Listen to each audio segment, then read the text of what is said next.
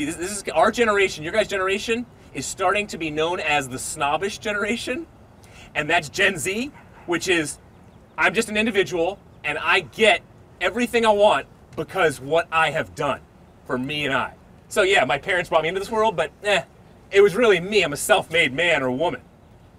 See, that's the opposite of thanking God. Thanking God is, no, I wasn't just born as an accident. I didn't just get lucky. You actually had a purpose for me and have a purpose for me in this world.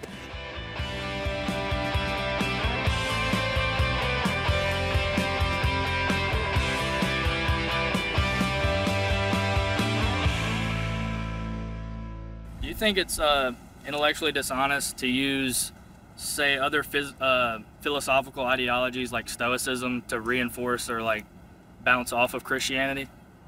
Yeah, Stoicism glorifies ultimately the suffering. So your purpose in life is simply to get over suffering. And so you've got so many different talking heads on TikTok now, where you have, whether it's David Goggins or others who are saying, they just drop the F word nonstop and say, oh yeah, suffering, F that. At the same time, it's kind of a good thing, and I'm just going to transcend this type of suffering. It's Stoicism. It's a modern-day type of Stoicism. Back in Jesus' time period, you had Stoicism and Epicureanism. And Stoicism was the same kind of thing. It was grin it and bear it, white-knuckle it, get through this difficult life, find meaning and purpose in the suffering, be masochistic, and that's where ultimately your purpose lies. Epicureanism was, no, you just live for pleasure.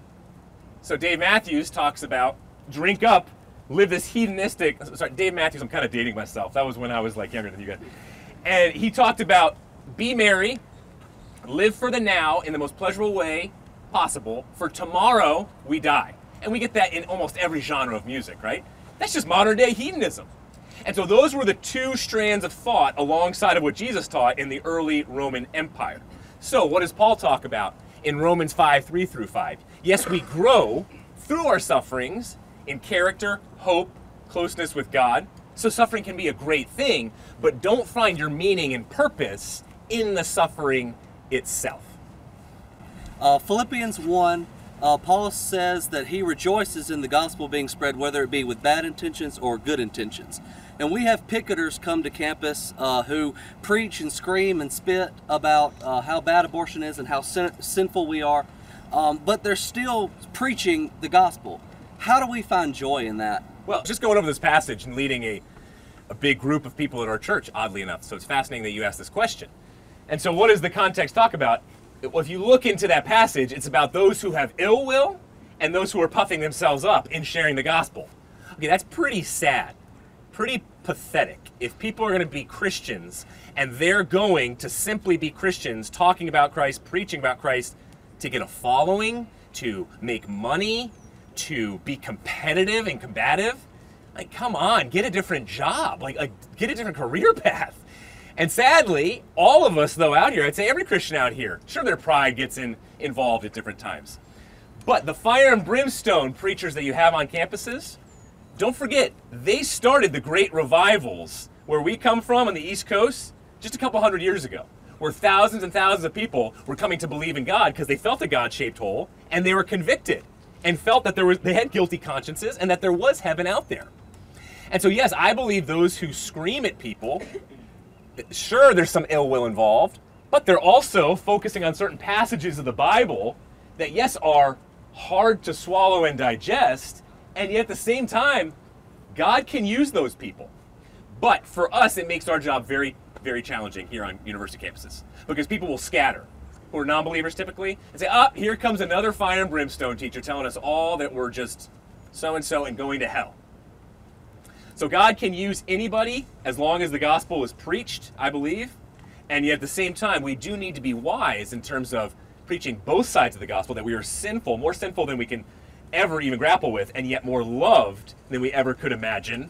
So preach both sides of the gospel, and do so by emptying yourself daily, understanding, like 2 Corinthians talks about, we're all broken vessels and jars of clay. So knowing that gives us humility in talking about the gospel. Can you be openly gay and openly indulging in gay pleasures whilst knowing it says in the Bible not to be gay? Does doing that and knowing something from the Bible to be true but rejecting it would that exclude you from heaven? The gospel always starts with grace. So if I'm living a lifestyle where I'm really trying not to curse, I'm really trying not to sleep with a man or a woman, I'm really trying just to be a better person each and every day. Well, Jesus talked about the Pharisees and that they were the furthest from him because they were living that type of lifestyle. Don't forget, they were living in such a way where they were tithing the most for social justice, all these great things, and yet inside the cup, they were filled with pride, with all different types of wrong, ill motives. So firstly, it's all about God's grace. Through Jesus Christ dying on the cross for us, that's what saves us. So to this good question, you always have to start with the gospel. But then, secondly, and closer to your good question, if I'm out here gossiping about somebody, if I gossip many times every single day, I need to start to seriously look at myself and ask myself, am I really a Christian? Because what is a Christian? To love the Lord your God with all your heart, soul, mind, and strength, and to love your neighbor as yourself. Well, if I'm just blasting people left and right, which is very juicy, by the way, it's very easy to spill tea and to sip tea. And by doing so, though, we start to create this habit in our minds and our hearts and not loving people genuinely at all. So there are so many different types of sins that can slip into us that, yes, I believe can ultimately turn us away from really wanting God and really wanting to love our neighbor.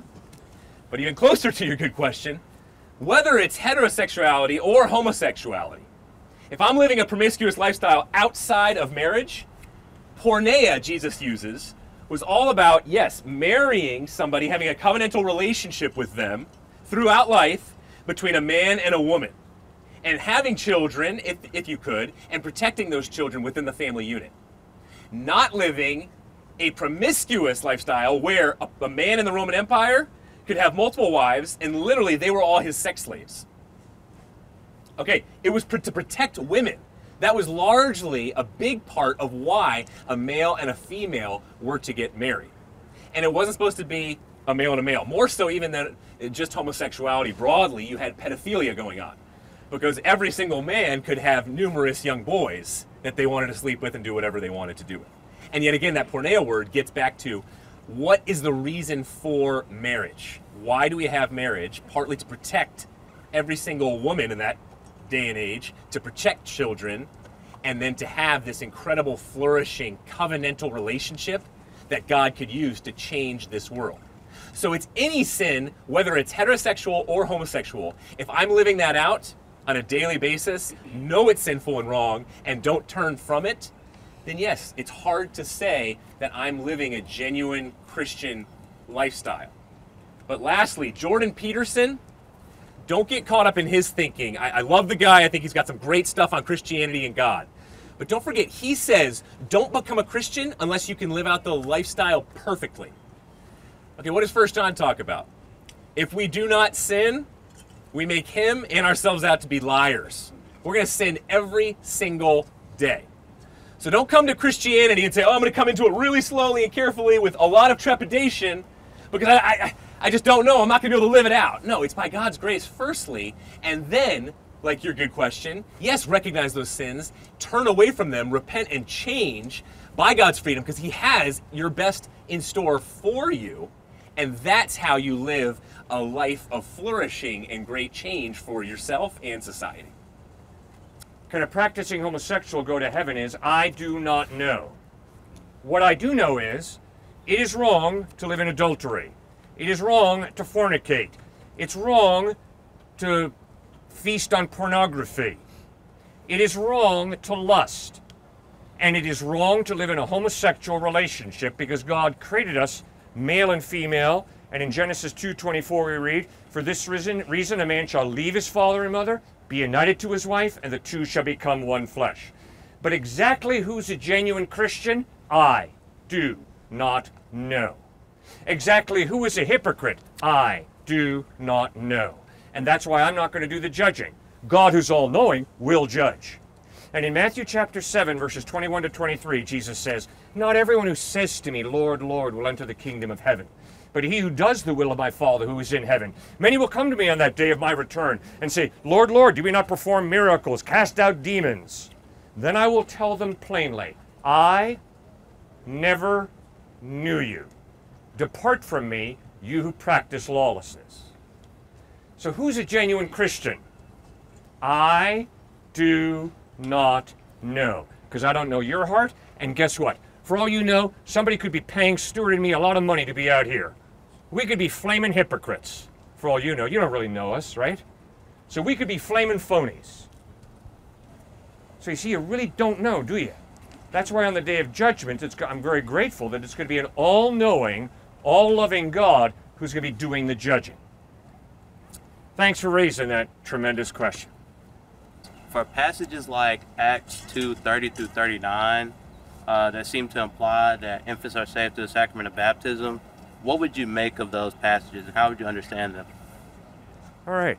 Matthew chapter 25 says, unless you feed the hungry, clothe the naked, visit those who are sick and in prison, Christ is going to say, sorry, never knew you. Does that mean that Jesus is saying the way to heaven is to feed the hungry, to clothe the naked, and to visit those who are sick and in prison? No, you've got to read in context.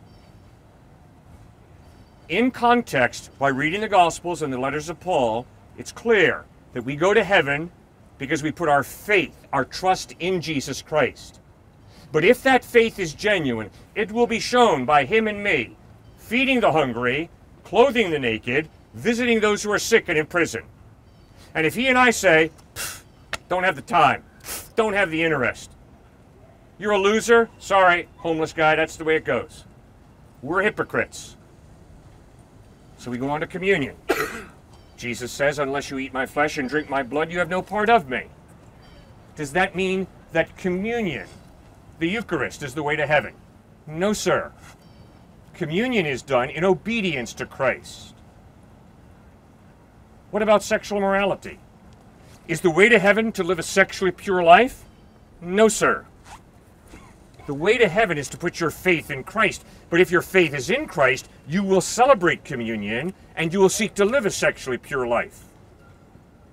And the same is true for baptism. So watch out for people who tell you that baptism, you have to be baptized to go to heaven. No, you don't have to be baptized to go to heaven. You go to heaven by putting your faith and trust in Jesus Christ. Then, because your faith is in him, you better be baptized. You better take communion. You better feed the hungry and clothe the naked. You better live a sexually pure life. Why? If I say, Jesus, I am willing to obey you if. He's not Lord. He's an advisor in my life. Jesus does not come as an advisor. He comes as Lord. Which means when he says something, because my faith is in him, I will struggle to obey him. Of course, my problem is at times I disobey. Too frequently I disobey. And that's why this faith walk is a lifelong process of growing in that faith. How do you have good discretion when it comes to God? Like even when you read in scripture, like, because it's a difference between perception and perspective. And I want to know, how would you go into actually knowing when you're talking to God, having a relationship, forming it? You're going to hear people all the time say, oh, it's just science out here, right?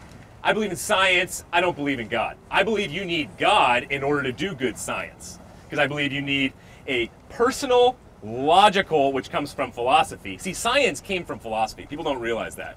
It's called natural theology even. Natural philosophy.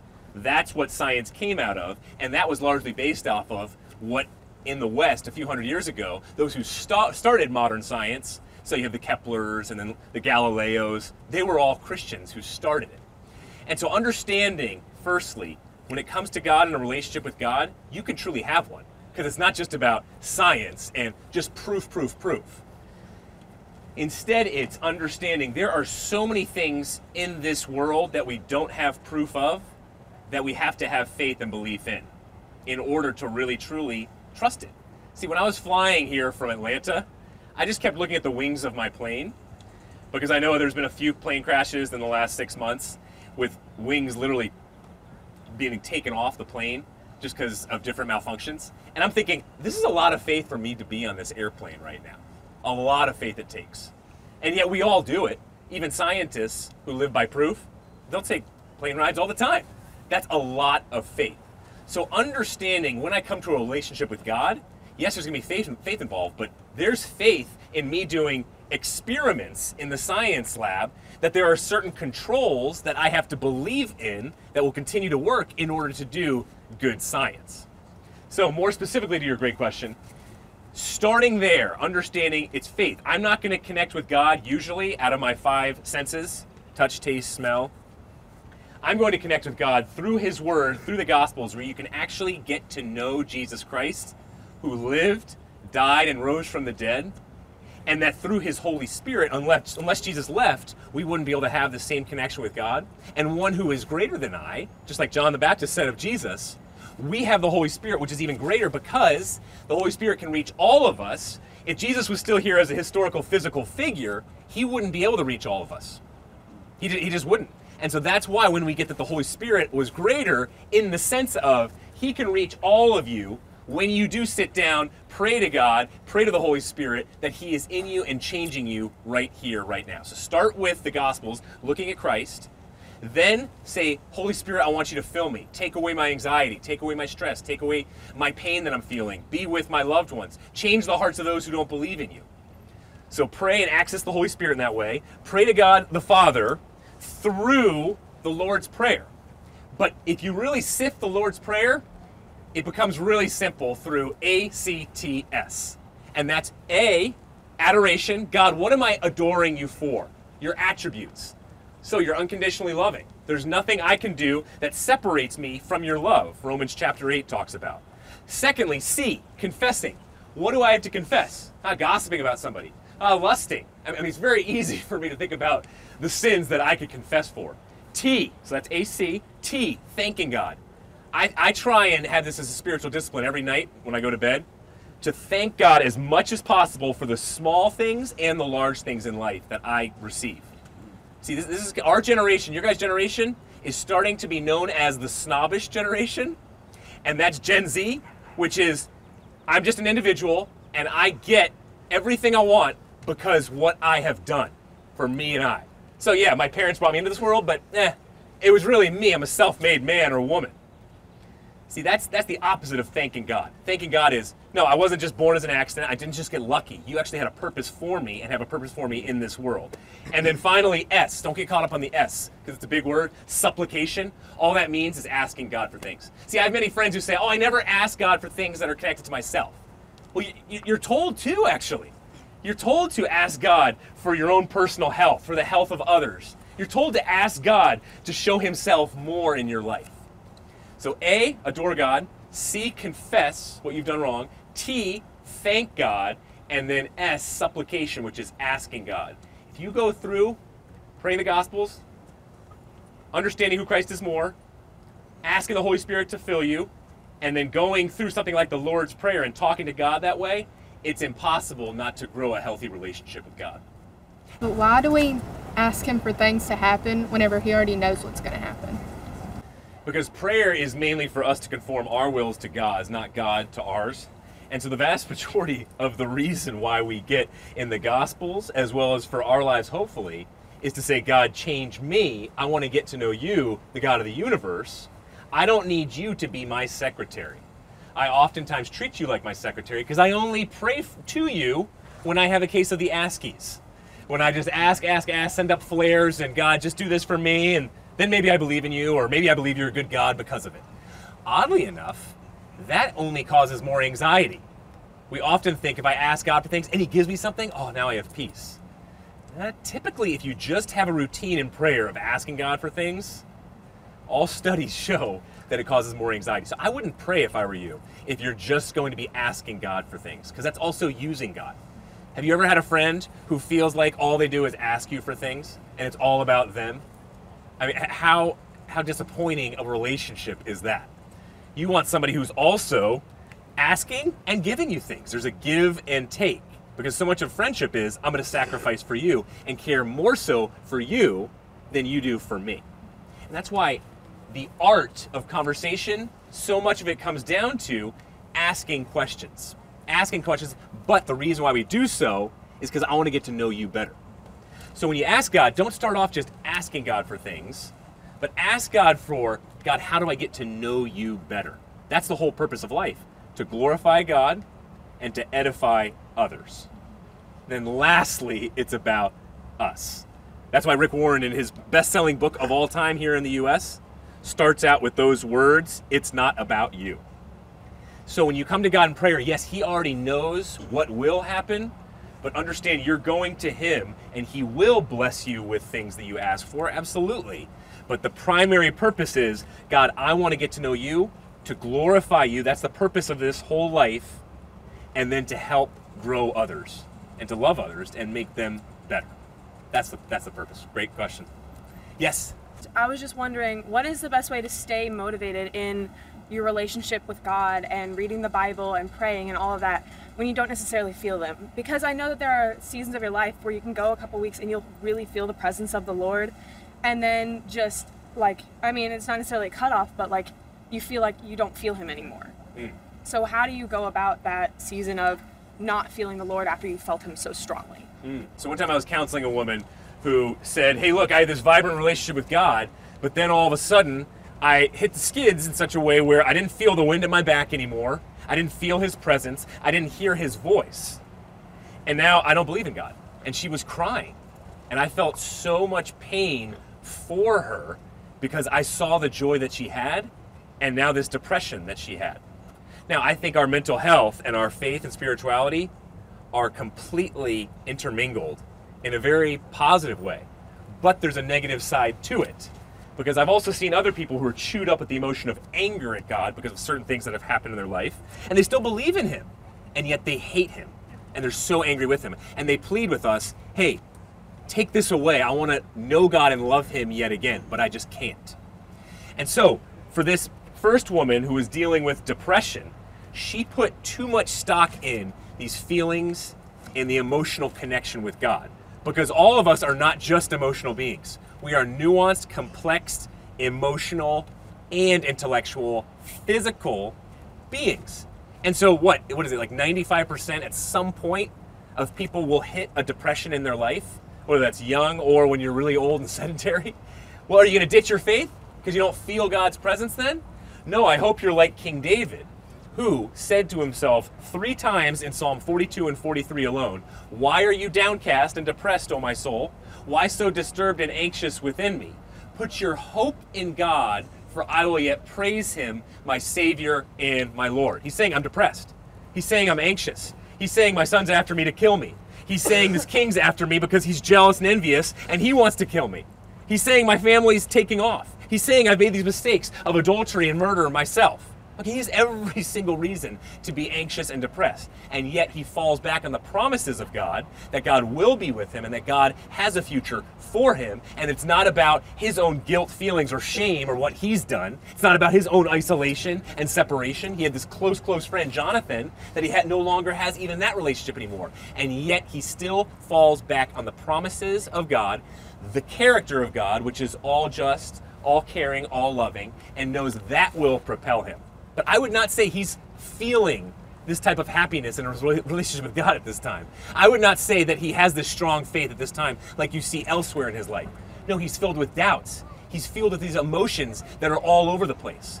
So, why are you downcast, O my soul? Why so disturbed within me? Put your hope, always relocate your hope in who God is and his promises, and know that you're going to go through emotions that are high and low, but don't base your relationship with God on those emotions. Base them primarily on his promises. Is spiritual warfare and mental illness the same thing, or does it overlap? So in the Greek, you have something called kissed by the moon that a lot of Christians don't know about. So oftentimes, kissed by the moon is connected with somebody like Legion, who was filled with, Legion means many of us, many different demons. And so the exorcism of, for example, another demon-possessed man, where the demons go into the pigs, and the pigs fall off the side of the cliff and die, and then Jesus gets in serious trouble with the townspeople because all their money was in these pigs. And you have just this ruckus, you have this major issue. Kissed by the moon, from a mental health standpoint, there's a reason why when there's a full moon, those who are schizophrenic and bipolar have a way higher percentage chance of going manic and having a psychotic break.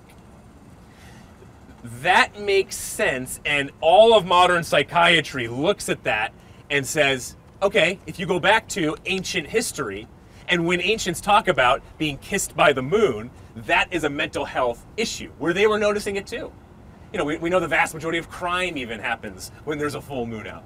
So it's fascinating how the gospel writers were ahead of their time, because they were some of the first ones who talked about this, when, not every single time, but there are specific times when you have demon possession and the gospel writers saying, this person was kissed by the moon. So when I go into a psych unit, I worked at Mass General Hospital, for example, and I'm looking at somebody who is just off the wall crazy. I look at them and say, okay, most likely there is a neurochemical issue here.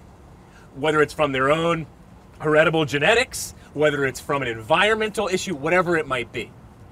If medication does not help, if therapy doesn't help, then I start to look at there could be a demonic possession going on here. But the problem that I find with Christians in hopping quickly to this person is demon possessed is you scare the living daylights out of that person, and it makes things 10 times worse usually. Because they don't know for sure if they're demon possessed, and how do you control that? Are you going to get an exorcist in? Is that exorcist, did they really help me or not? Do I still have that demon? As opposed to something like medication, especially in the cases of schizophrenia and bipolar, usually helps like that. So the biblical authors were ahead of their time in understanding what is kissed by the moon, that so many of these places are mental illness, breakdown physically and psychologically, but there's also demonic possession going on, and we see that. Just read M. Scott Peck.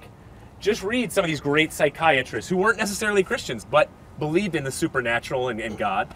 And they said the level of evil that they saw in their psychiatry with different people and how they were just going off the walls mentally, they said there was probably some spiritual darkness going on. So even those who are not Christians or don't even believe in God, many will, who have MDs, who are in psychiatric offices, will say, I can't explain this. I can't explain this from simply a materialistic medical perspective. And so atheists have a tough time with that one. They have to figure out what's going on there that's beyond just medical and neurochemical. Is that nature? Is it your own physical makeup? Is it you're stuck in a dead-end job and you hate your parents or somebody else, and so you're chewed up with anger, which is causing that depression? Is it I'm not exercising, I'm not sleeping, I don't have a good diet? That can cause depression. Or is it spiritual? Is it a spirit where there's definitely some type of connection? You look at, for example, Saul in the Bible. You look at, even better example would be Cain, right? Sin is crouching at your door, Cain, and you must master it. Okay, sin is crouching. That's oppression. It's coming from the outside. That wasn't sin inside Cain. Yes, it was there as well. But God is saying, you better watch out. There is sin crouching like a tiger at your door. You must master it. And then what does Cain do? He's so jealous of his brother that he is downcast, the text says, depressed, and just looks down at the ground all the time. And God says, does it do you well, Cain, to be downcast? Why are you even downcast and have the spirit of depression? And it's because he's jealous. So oftentimes the spirit of depression can come on because we're tremendously jealous and envious of somebody else. So yes, there can be a spiritual side, and I think there typically always is, whether it's physical or mental health, but there's also usually more things going on as well. I'd like to invite you to Grace Community Church, located at 365 Lukeswood Road in New Canaan, Connecticut. Our services are at 9:30 a.m. and 5:30 p.m. on Sundays. Hope you can join us.